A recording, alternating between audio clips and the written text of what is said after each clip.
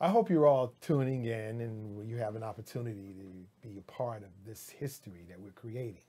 We're developing an opportunity where we can showcase individuals, especially who have been really actively involved in the developing a positive community in our neighborhoods.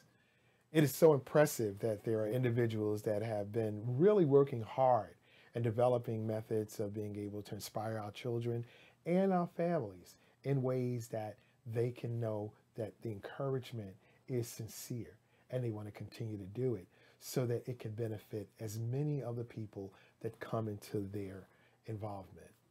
We're here today with Pastor John Gamble Jr., John H. Gamble. John H. Gamble Jr. John H. Gamble Jr. And Yes, sir. The thing that really is a blessing, and I don't find it a privilege in terms of how you have been able to build the kind of relationship of sincerity that you have done. Wow.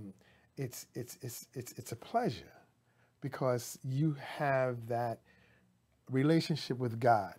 And I think people of God who are aware that God is real Yes. have to submit to where God is leading you. Oh, yes. And Absolutely. you have been very successful in doing that. Now, I mean, you look all of 18 years old. Not hardly.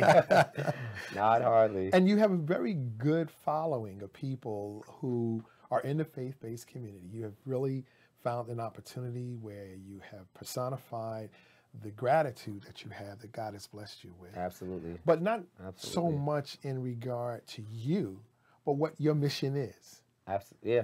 Yeah. Why don't you share with us the relationship that brought you to where you are? Like my dad would say, well, you know, I was really out here doing what I wanted to do, but when God called me, Oh, Lord. what happened when God called you? It's just a crazy journey that I always talk about. I always start at birth. And I always tell the story.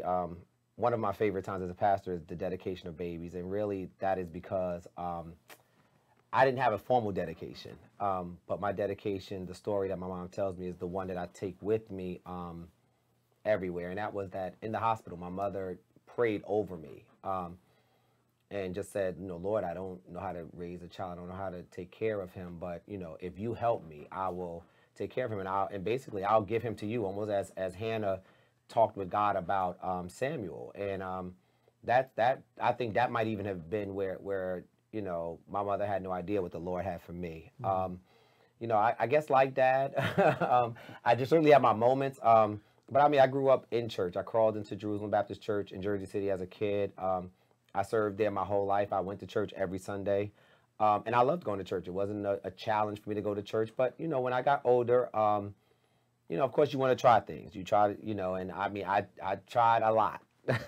I don't pretend about that. I tried a lot, including, I was always told I was kind of the innocent kid, always the kid that had it right. So I would be the perfect one to even dabble in the drug game. And I did try it. I'm older now, so I don't hide from some of the things that I've No, done. you're from the urban community? Absolutely, I'm from Jersey City. Okay. Born and raised in Jersey City. My parents still live pretty much where I grew up from the age of 5, Okay. 5, 6 years old. And so, yeah, I'm from the very community I serve, which is why I'm here. Right. And so I was in college. I'll tell the story really where I knew God called me. As I said, I did kind of dabble in the drug thing in college.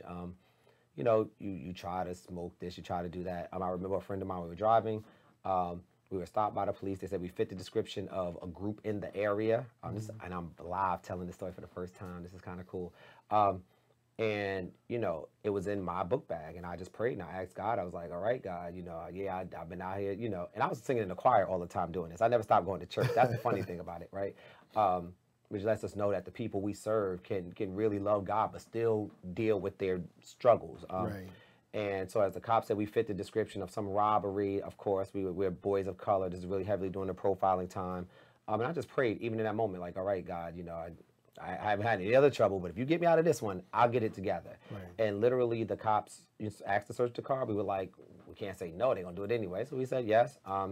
And literally they checked my bag and there was one side pocket they didn't go in.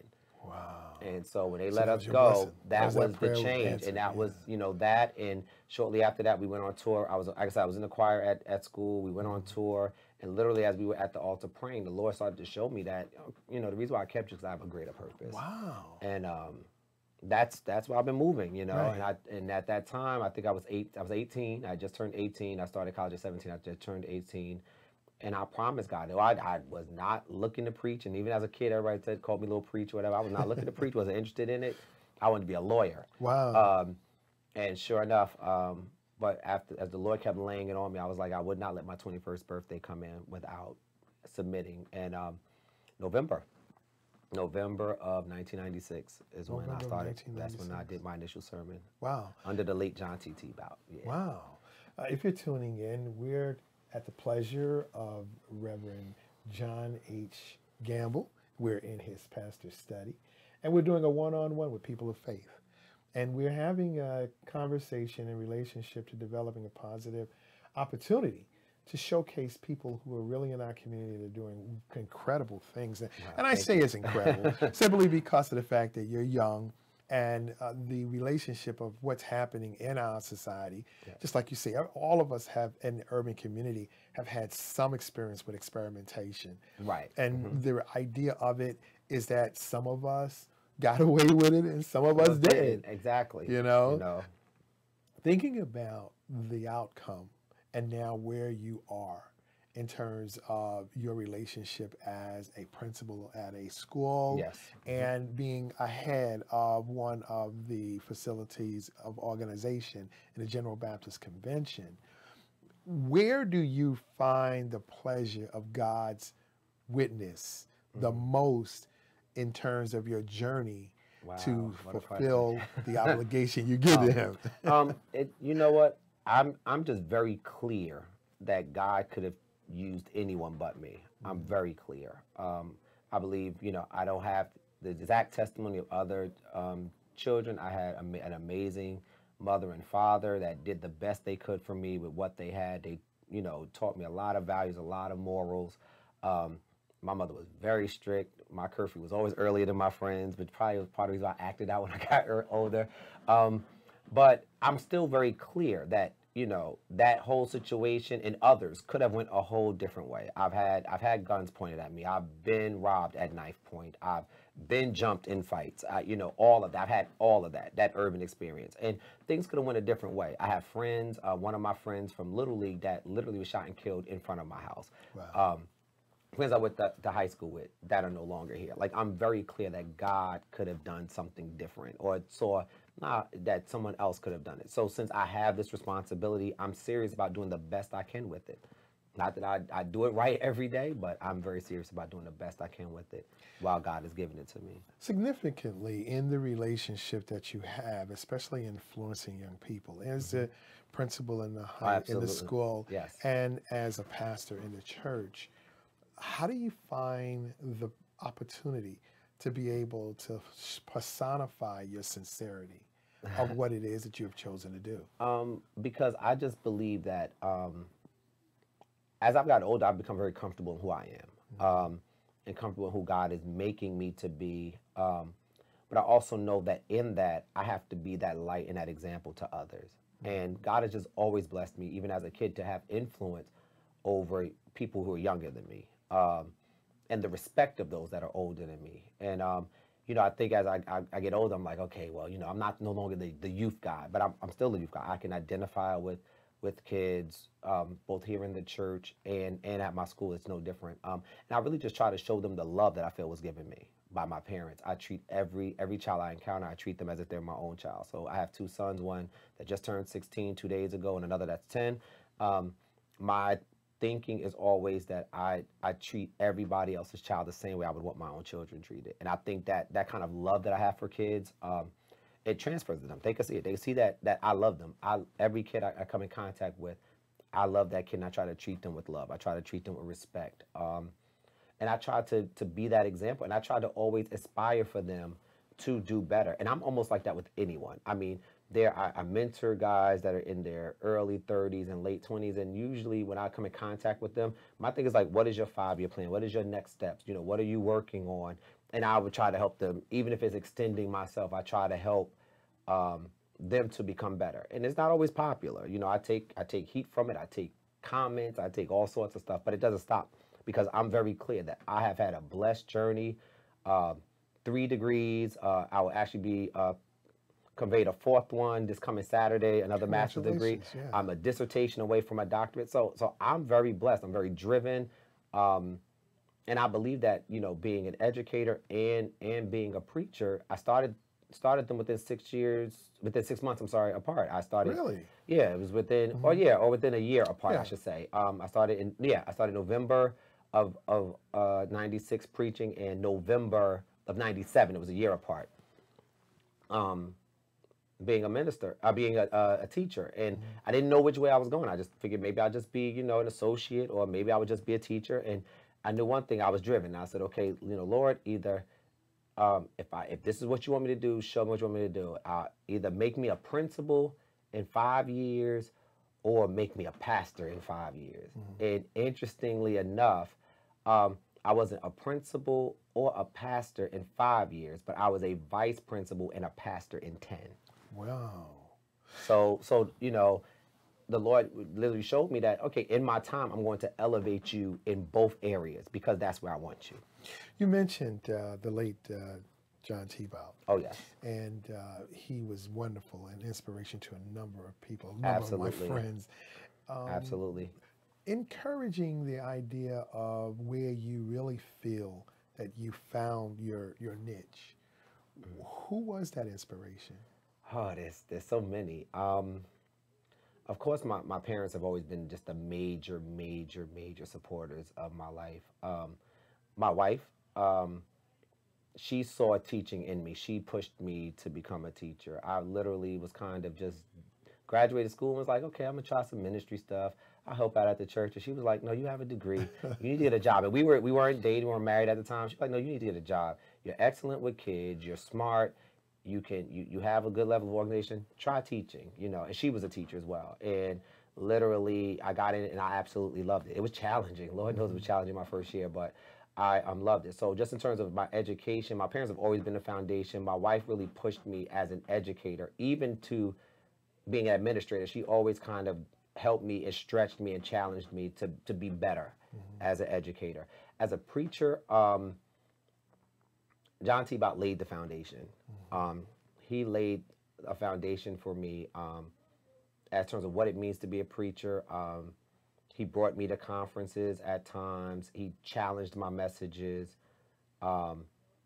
He made me a preacher. He helped really develop my preparation, my understanding that, you know, when I stand in the pulpit, everything I do is serious. And that, you know, every sermon needs to really be impactful. I owe that to him. I really owe that to him. Right. And when I moved on from Greater, I became the youth pastor at New Hope, and an assistant pastor there. And then I have to credit the late Reverend Charlie Thomas and certainly Reverend Joe A. Carter for their leadership in kind of building in me the tough skin. Because at that time I had kind of the worldly experience that brought me to Christ, but in church I've always been the beloved. And New Hope helped me, like especially Reverend Carter, because Reverend Thomas was retiring out. He kind of pushed me and pushed against me not to believe my own press that, you know, okay, everybody loves you, but you still need work. Wow. You know, like you're not all that. You know, he helped to focus the humility in and help me to learn how to pastor and lead and be a leader when things aren't comfortable for you. And so I owe him a lot as well. All of my pastors, I can say, have really helped shape me to get to this place. And now it's people like Dr. Lester Taylor and Pastor G.L. Dixon and Pastor J. Michael Sanders from Fountain that are pushing me now to the next level as I move now to be a leader among pastors, you know. And still don't understand how this is happening. But hey, it's an Ralph Branch, point. my current moderator, they're the ones that are now helping me to say, okay, you know, you still have this youthful edge, you still have all of that, but then there's a certain level of maturity, a certain level of preparation now that you have to have because now pastors look to you, which is like, Yeah. Why? Well, But you yeah, know, it's the way that yeah. they So have structured it because, yeah, you know, I've been fortunate to be, as a member of Metropolitan Baptist Church, to witness and understand the history yeah, of the whole involvement of the organization and the strategy and the structure and what really built the Christian education model. yeah. You know, Hmm. Sister Pansy Oh King, yes, yes, all yes. those great Especially people. now at the Yeah, statewide Congress, she's like yeah. a sage. I have so much respect for Sister Hmm. King. Hmm. Yeah, and just yeah, how she looks at Christian ed. Yeah, Yeah. yeah, and how the whole involvement in that relationship really manifests to where it's at, and bringing on, you know, the nuance of young ministers like yourself and others. Hmm. You know, the thing that I did really notice in your congregation as I sat and I really witnessed on more than one occasion of your presentation, and you know, of the relationship that you have, these people here really love you. Oh, absolutely. Like they do. I mean, some pastors have rough roads. I can Hmm. say 2 weeks is 14 years, and I cannot say that I've really had a rough road. Um, Smyrna embraced me as a 20-something-year-old preacher and gave it a shot. You know, gave me a shot to be their pastor, and we've just grown to love each other. You know, we can be family-ish at times, but we Hmm. don't always see things eye to eye. But we find a way to work through it, and ultimately to give God glory, because the Hmm. church should be a place where we can come to give God worship in spite of our differences. One of the things that I always said when I came here was, we don't all worship the same, but we can worship together. Hmm. We don't all like the same styles of Christian music, but we can. So let's do them all, so Hmm. everybody can find their place in God.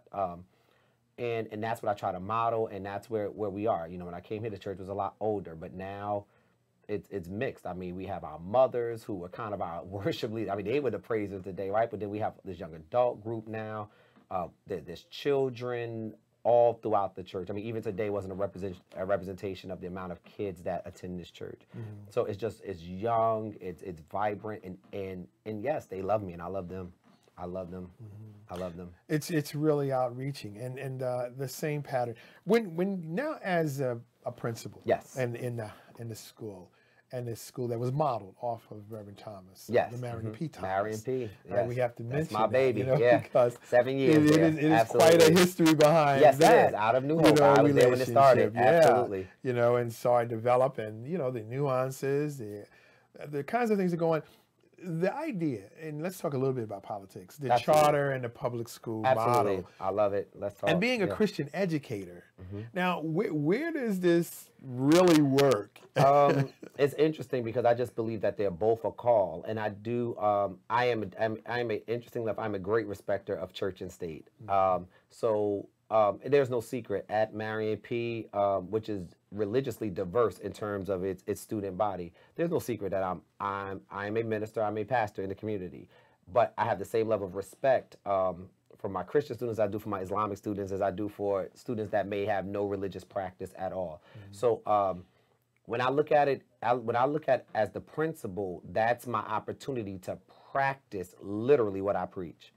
So that very light that It's I talk interesting. about, that Christians have, and that sometimes we kind of exemplify on Sunday, Monday to Saturday is where I have to live that out. Right. And in front of my students, that's where I live it out. So that the love of God that I feel that I get, I exhibit that to them. Um, the way I speak to them, the way I treat them, the parent comes in on 100, as we say, the way I handle them, the same nurture and care, that, like, to me, that there's no, it's just the content. Mm-hmm. The content is different. So when I'm here, I'm teaching about God, I'm teaching about the Bible, I'm teaching about values and principles. There, I'm teaching about values and principles. Then I'm also teaching subject-based content. Okay. But the love, the care, the call, the commitment behind it, that does not change. Okay. So that's why it blends for me. That blends for me. So I never have to mention Jesus at work, but I do believe that people see Christ in me at work. Mm-hmm. I don't have to mention it because my testimony is not just what I say. My testimony is what I do. And it's interesting. Yeah. That drives back to that statement that I made. They love you, and it's not you personally they love. They love the fact that you do know God, and that's something incredible. A lot of folk come to church and they don't see the true relationship, the revelation that most ministers have in their relationship with God first. And it's absorbing. You know, I'll draw all men unto you is a true fact. Absolutely. You know, let's look at some other areas that you've been an inspiration. You've written a book. Yes. Okay, let's talk a little bit about what inspired you to write the book.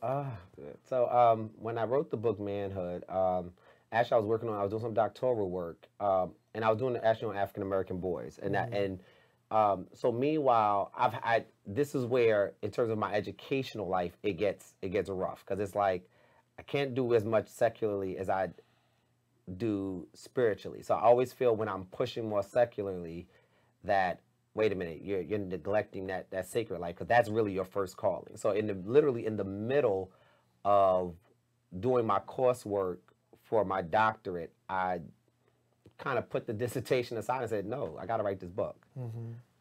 And so I looked at sermon material. I thought about my own journey as a man, and friends that I've had, and just kind of, let's rethink some of the images of what it means to be a Christian man. That is, you know, and to push against even some of the kind of alpha male, traditional, archaic concepts of men, because the reality is that's not what we see. Right. You know, men are very different and very diverse, but there are some things about being Christian that are kind of just, that every man should be able to have. Every man should be able to show a level of vulnerability. Every man should be able to show a level of friendship.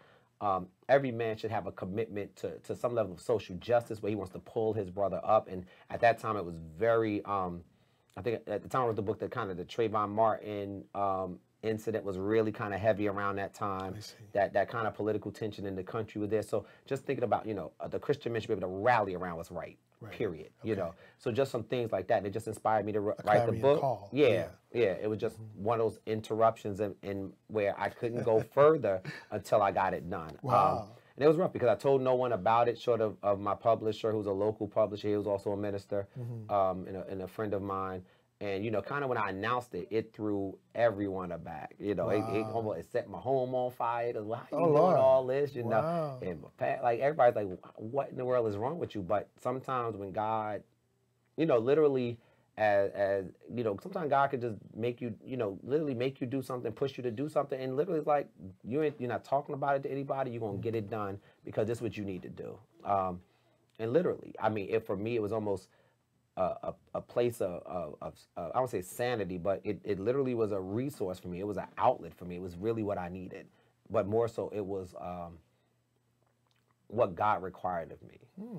And you know, it's certainly not the, you know, on the John Maxwell, Max Lucado, and Tony Evans level at all out, but the book has been used in prisons. It's been used different places, where people have told me men's ministry is about how tremendously it's blessed them, and that's exactly what my purpose was. Well, I hadn't had a chance to read it, but you'll leave a copy today.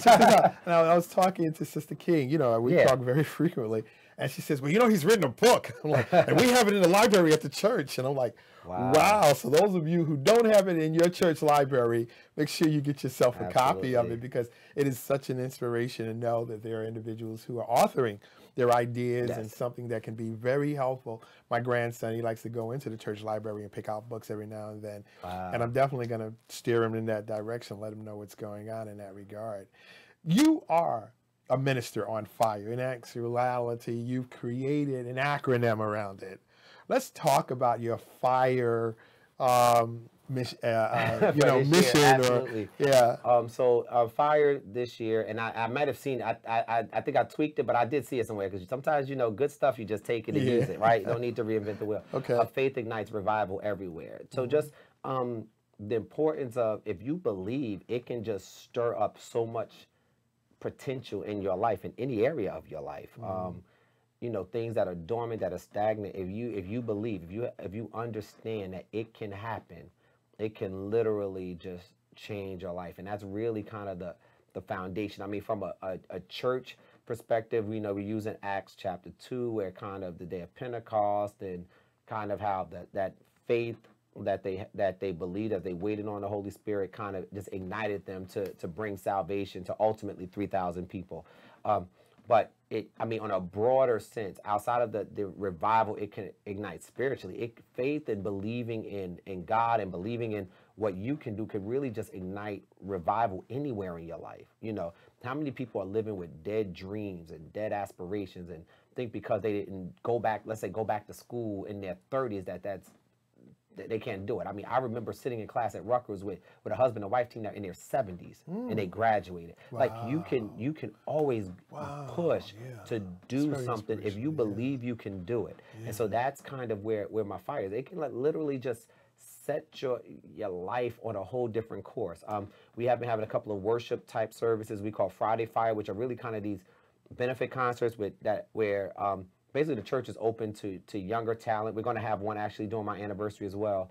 To and a lot of just gifted Christian artists to just come and share their gift. They come, they don't ask for money and all of that. And we the money goes to different causes. I plan to start a scholarship specifically devoted to African American males in urban settings. One of the offerings I'm holding for that, and I plan to do some other things because that's ultimately what I want to do. I just want to be able to, in every area of my life, when my life is over. Now, I'm not trying to go anywhere soon, but I want to be able to say that I help people, and that lives are better because of my life. Because I'm of the crazy belief, as a Christian, that people always say that times are getting worse, times are the end days are coming, Jesus is coming back. So I've been hearing it my whole life, and my thing is I don't know when He's coming, but as a Christian, I gotta believe things could get better because that's why I serve, I work, and I minister. And I just want ultimately that when people think of me, that they realize that I was a preacher, a minister, a servant that really tried to make people's lives better, whether it was at a school, in a classroom, whether it was here at a church, whether it's out in the community, whether somebody's child was got help to go to college because of something that I put together. I mean, that's what I do. I feel it, and I just feel that. I feel like I've been blessed enough where I'm blessed to be a blessing, and I have to be. I think it was the Apostle Paul that said, you don't need to be sitting around waiting on Him. He's coming. Oh yeah, He's coming. You don't be sitting around here waiting on Him. And that's my whole thing. Yeah, He's coming. He's coming. Yeah. We don't know when He's coming. So what going to lock yourself away till He get here. Yeah. No, the Or Bible, fearing to get something done because you think He's going to come. Nope. Yeah. Nope. That's what a lot of people try to manifest out. Yeah, no, I believe, what the scripture says, that, when He comes, the dead in Christ will rise and we who are alive will remain. So I need to be working until I'm the dead in Christ, or if I'm alive, I'm gonna be caught up anyway. Amen. So I need to be working while he's coming. Yeah. So that's just it. I just believe it's the right thing to do. I mean, I think that's. I believe that Jesus didn't just come to save us; He also came to be our example. Right. And we don't see Jesus hanging out. Jesus is working. Even when He went to a wedding, He still turned water to wine. Hey. Jesus is constantly working. He's and like constantly I tell doing. people, it was holy water. I don't know. I think it had a little fermentation. I'm a little real. Everybody ain't wise. Listen, 14 years is an incredible amount of time to have patience, to have sincerity, to be able to accomplish success. Yes. You're going to be celebrating an anniversary very soon. Why don't you talk a little bit about it? Wow. Okay. So from May 18th to May 21st, which is really Thursday, Friday, Sunday, we will be celebrating my 14th anniversary here. We kind of looked at, biblically, people look at the number 7 as completion. It took God 7 days, or 7 days He rested, I would say, in terms of creating earth. So that's always the 7 is the completion. So 7 times 2 is 14. So we were kind of thinking of it like, we're doubly blessed. We made it 14 years together. And there's scripture that talks about how God will give you a double portion. So kind of being able to do 2 cycles. There's a literature out there about how that 7th year could be a real contentious, challenging year for a pastor. Well, guess what? We've done it 7 one time. We've done it 7 again. Wow. And we've enjoyed the journey together. We've had our ups, we've had our downs, but literally, as the song says, all of our good days outweigh our bad days. We've had far more great days here at Smyrna than we've had challenges, and it's just really been a blessing. So on the Thursday night, we have a service. Pastor G.L. Dixon, who he and I are like big brother, little brother. As I said earlier, we've preached for each other for the balance of these 14 years. And actually, since I started in ministry, he's always given me opportunity. So he's going to come and he'll open up the anniversary. We have a concert on Friday night where Renata from Jersey City, she's a part of our district, our association, our state convention. She's like a daughter to me. She's going to sing. A young man named Shakur, Corey Fulmore, trying to think of all of the people. I hate to miss someone. There's so many. Well, you could definitely go to the And website. going there are to flyers. the I have website, it on Smyrna's my website, website. my personal page. Exactly. And then one of my just favorite local artists, Mietta Stancil Farrar, is just, it's a healer. Awesome, they are like amazing. So it's going to be a lot of so a lot of beauty, a lot of positivity, a lot of energy. Pastor Andre Coffey, who's one of like my brothers, he's going to be the MC for the night. So a lot of good positive people, I think a lot of good positive energy. Have very, very positive minister who's going to be coming in from Fountain. Baptist Church. And then on Sunday, just an amazing, he's literally at one point was my role model for, like I said, Reverend T-Bot was teaching me how to be a preacher and be a good preacher and understand the passion to call. But as I shifted to be a manuscript preacher and to see how do you present, how do you convey your voice, like I looked to Pastor Sanders as a model. Yeah. And in recent years, we've become closer. Before I was just kind of like the distant kid that just mouth dropped as I listened to him. Okay. But now we've become closer. And so to have him come and share is just amazing. It's so humbling because he's just, and he's so awesome. I just, he's one of those people that, I just sit there and I listen. I try to say too much. No, if he texts me on my phone, I'm like, oh, yeah, Pastor Sanders has texted me. I'm so excited because he's just done so much, over 30 years at Fountain. So and I also try to just still surround myself even as I get older with pastors that still have been doing it longer so that I can still be nurtured and groomed and made better because I still feel I have such a way to go. I've been doing it for a while. As an inspiration and hopefully as a major role model as we move forward, you have a longevity of opportunity ahead of you. Yeah. We're very proud of what you're doing in the Christian community. We look up to you simply because of the fact that you are what we always wanted. Wow.